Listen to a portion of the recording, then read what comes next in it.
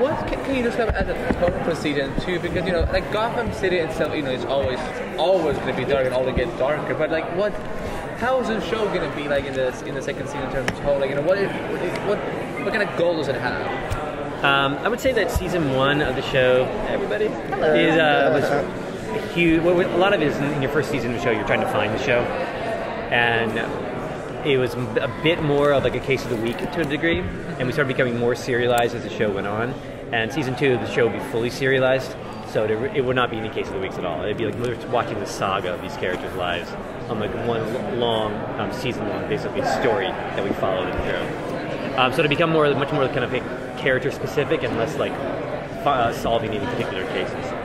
And I think there's also the element in season 1, when you watch season 1, Gotham, our conception of them was it was a city dominated by like the Falcones and the Maronis and these mob world that we kind of lived in. And season 2, we'll see the underworld shift, and we'll make that evolutionary shift towards like the beginnings of the world of supervillains and like where do they come from, and then setting the stage for what happens later on in the world of Gotham.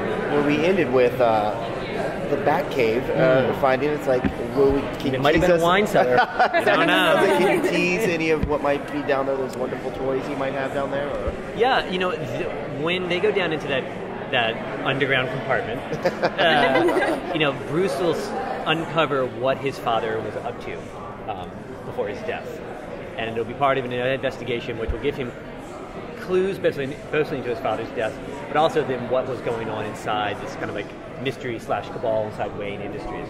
And it'll also let him kind of revisit his idea of who his dad actually was, which will then change his vision of who he's going to become going forward, and giving him an integral piece of what becomes the persona of Batman. So.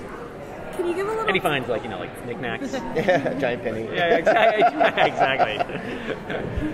Can you give a little tease for Tigress, the intro that we'll receive for her? Yeah, she comes in. She is the sister. She and Theo. She's the sister of a guy named Theo Galavant. So the two of them are come together as a brother and sister villain team at the very beginning. And Tigress is she's a bit demented is the wrong word, vicious, I would say, and homicidal. And she is going to kind of function in a way as a proto-Catwoman, in the way she moves and her weapons of choice. And a young Selena Kyle will see her, and you'll see her like starting to put together the pieces that will then later go, Selena will go, oh, I like that whip. I think I might want something like that. And you see how she starts to use that to go forward. So. What time period is the show technically set in? Because you see cell phones and all that, but it has. It's not specific. It but we never said. Everyone's asking me. Ask that. Yeah, I know. We deliberately made it non-specific, so you couldn't tie it to anyone, because we wanted it to be our world, but not our world. Right. And if we didn't tie it to a particular time and place, it gives you just that small fissure with reality, where then you can bring in things that have an elevated reality because it's not tethered to any time and place. So we tried to to confuse everybody. Yeah, it's our own time. Well, you're succeeding. It's Gotham time. So. I was wondering if we could go back to sure. talk about the serialized format of the show. Yeah. Something I've noticed in the later half of season 1 was that you started having like multiple arcs. You had a few episodes. You had Milo Ventimiglia, for example. So is that kind of like the type of serialization you're going with, or are you going to go with here's a big bad for all 22 episodes? Or are you going with well, here's 5 episodes of Saint Villa, then here's 4 episodes of that Villa, and so on and so on. We're going to the big bad shape. There will be a season-long bad guy. Though he's not really a bad guy, he's misunderstood. The season-long misunderstood. So it's we know that. Yeah, right. But within that, we will have blocks. Kind of like a 2 or 3 episode arc. Because it's like when you used to watch like Buffy. Like in Buffy, like the mayor would be the big bad for season 3.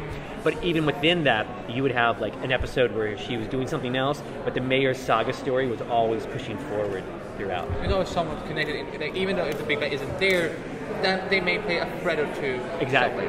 That's the kind of shape we're looking at. Sorry. Are there any parts of Manhattan you haven't gotten to play with yet that you're looking forward to? It's a good question.